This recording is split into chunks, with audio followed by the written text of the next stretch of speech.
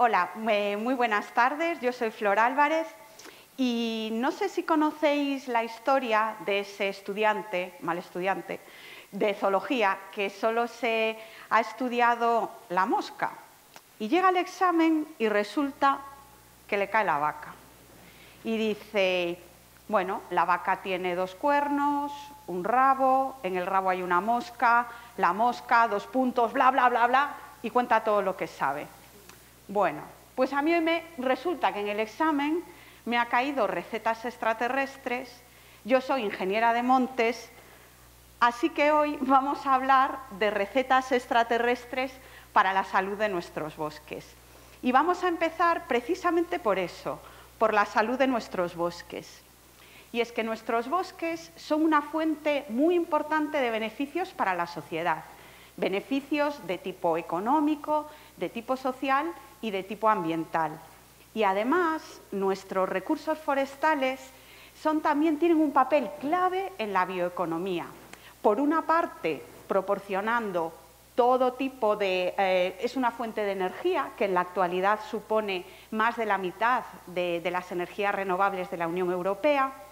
Y además nos producen otro tipo de servicios, los servicios ecosistémicos, que también son clave en este momento, porque, por ejemplo, nuestros bosques nos ayudan a mitigar los efectos del cambio climático. Pero tanto las enfermedades, las plagas como los incendios hacen que esos beneficios que nos dan los bosques disminuyan. Y para tratar de evitar esa disminución, es muy importante hacer gestión forestal. Y el primer paso, el primer punto en la gestión forestal es el conocer si una masa está sana o está enferma. Y cuando estamos trabajando a nivel de árbol individual, pues es algo sencillo. Aquí podemos ver la imagen de un castaño, que es un árbol pues muy representativo del Bierzo, de donde yo vengo, y podemos ver que hay una serie de daños que son aparentes y que además nos damos cuenta de que existen cuando lo comparamos con los castaños que están alrededor, que no tienen ningún tipo de daño. Entonces podemos hacer una identificación que denominamos binaria del daño, presencia o ausencia del daño. Eso en primer lugar. Y una vez que tenemos determinada la existencia del daño, podemos determinar su intensidad, lo que nosotros denominamos severidad. Hasta ahí, bien. Pero las cosas se complican cuando ya trabajamos a escala de masa. Cuando trabajamos a escala de bosque, nos surgen interrogantes como ¿cuántos árboles tienen que estar enfermos para que consideremos que esa masa está enferma? ¿O cuál tiene que ser la intensidad de ese daño para que realmente comprometa el funcionamiento de nuestro bosque? Por eso es importante contar con sistemas que sean objetivos y que nos permitan hacer un seguimiento del estado sanitario de nuestros bosques. Y ese tipo de sistemas ya existen. A escala europea tenemos, por ejemplo, la red de parcelas ICP, que a partir de medidas en campo determina cuánto de sanos o cuánto de enfermos están nuestros bosques. Podemos ver los puntos negros que se corresponden con parcelas de nivel 1, que nos dan información a una escala poco detallada, pero que, como vemos, tenemos muchos puntos en la península ibérica.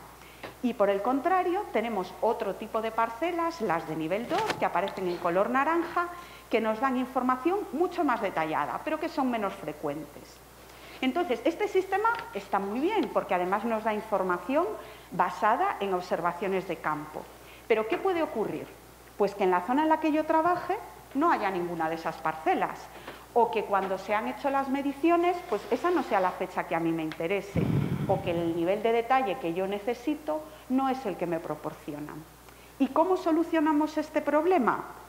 Pues desde hace más de un siglo estamos utilizando para el seguimiento del estado sanitario de nuestros bosques la observación remota, lo que llamamos observación extraterrestre, que nos permite conocer las características de un lugar sin estar en contacto con él. Eso es lo que nosotros denominamos teledetección. Y tal vez os haya sorprendido un poco esto de desde hace más de un siglo hacemos teledetección. Pero es que ya en el siglo pasado hacíamos observación utilizando plataformas como estas palomas mensajeras, que llevaban de sensores películas en blanco y negro. Pero sin duda ha sido la aparición del aeroplano en 1903 lo que realmente ha impulsado a la teledetección. Y desde entonces hasta ahora hemos recorrido un largo camino, pasando hace 50 años por la Luna, en el año 1972 con ese hito que es el lanzamiento del programa Landsat de observación de la Tierra, los primeros satélites concebidos para un uso civil y precisamente centrado en la observación de las cubiertas vegetales, y poniendo el punto y seguido con el lanzamiento hace 2 años de un escáner láser montado en un satélite que además es de la familia de Star Warriors, porque decidieron llamarle Jedi. Y estas son múltiples opciones que tenemos para hacer observación de la Tierra.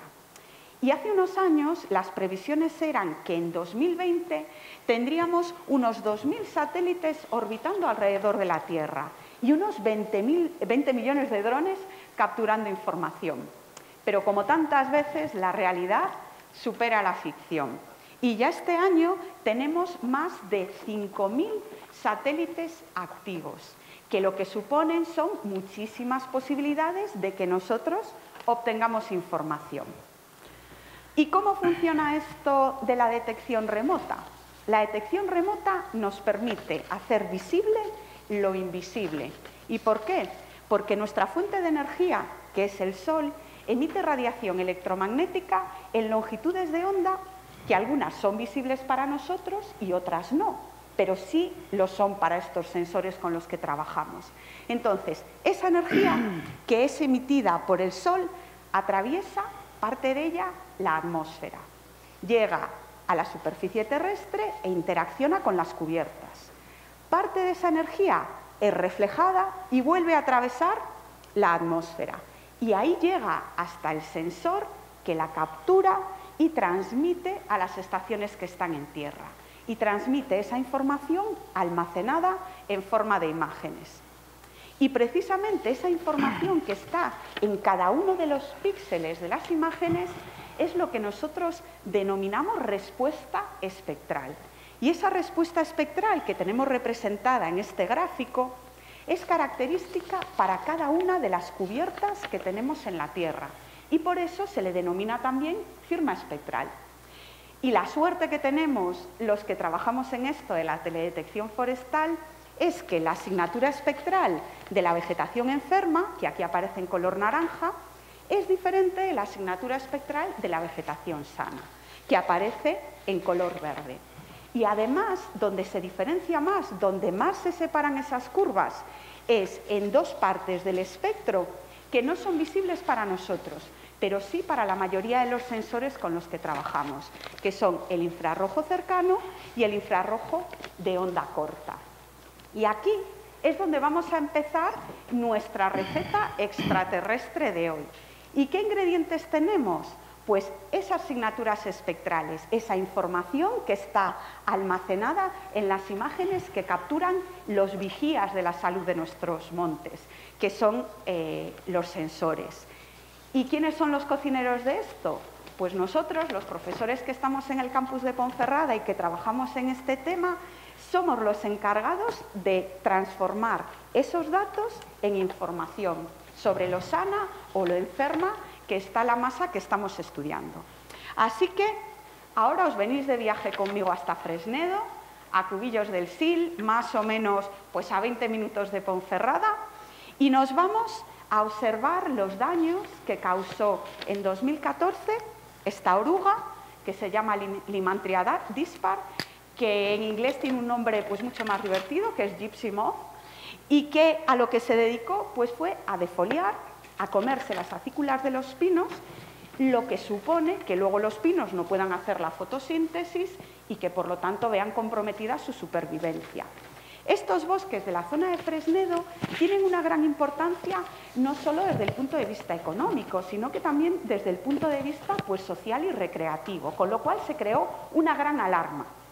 Bien, nosotros conseguimos con imágenes del sensor Landsat, que tiene un tamaño de píxel de 30 por 30 metros y son imágenes gratuitas de la NASA, con imágenes de antes y después de ese ataque, cartografiar, determinar los límites del ataque con un error menor del 3%. Pero ¿qué ocurre? Que estas imágenes de este sensor no tienen el nivel de detalle ni espacial ni temporal suficiente para reconstruir lo que fue el avance de esa plaga, que estuvo actuando varios años. Entonces, para eso utilizamos de forma complementaria imágenes de otro sensor, del sensor Rapid Eye. Rapid Eye tiene un tamaño de píxel de 5 por 5 metros y imágenes que se capturan con una mayor frecuencia temporal. Y gracias a eso, y con un índice de vitalidad que se visualiza en color verde para las zonas que están vegetando muy bien y en color azul para las zonas muertas, pudimos identificar la zona y el momento en el que se originó el ataque y ver el modus operandi de esta plaga, que era la primera vez que realmente estaba atacando a las masas de pino radiata en todo el mundo con esta intensidad. Y aquí pudimos ver cómo al principio pues los daños parecían que se iban recuperando, que se iba recuperando la masa, pero al final todas estas zonas que veis en azul, que superan las 200 hectáreas, se tuvieron que cortar, porque realmente los pinos estaban tan dañados que no consiguieron recuperarse del daño. Esta información, ¿para qué es fundamental? Para cuando nos tengamos que volver a enfrentar a otro evento de este tipo. Y con esto llegamos pues, al final de esta pequeña receta, en la que hemos visto pues, cómo los sensores remotos pueden resultar de gran utilidad para detectar, para monitorizar y para entender cómo afectan las plagas y las enfermedades a nuestros bosques. Y aunque en la actualidad pues, tenemos métodos ya muy avanzados para lo que es el análisis y el procesamiento de las imágenes, todavía tenemos muchos retos pendientes, como por ejemplo utilizar toda esta información para la detección temprana de los ataques de plagas y enfermedades, y también utilizar toda esa información para saber exactamente quién es el que está causando el daño. Entonces, estos son los retos que nos planteamos y que se resolverán en los próximos años. Y mientras tanto, las universidades, los centros de investigación, las empresas y los propietarios, pues estaremos compartiendo ciencia, campo y laboratorio para que esto llegue a buen puerto. Y además, para que estas herramientas sean muy útiles para aquellos que están gestionando las masas, para que puedan tomar decisiones que hagan que nuestros bosques sean más resilientes y que además sigan siendo una fuente de beneficios y de bienestar. Y con esto he llegado al fin de la receta de hoy, en este recorrido que hemos hecho por la utilidad que tienen los sensores remotos para cuidar de nuestros bosques. Así que espero que os haya gustado, que os aproveche y muy buenas tardes.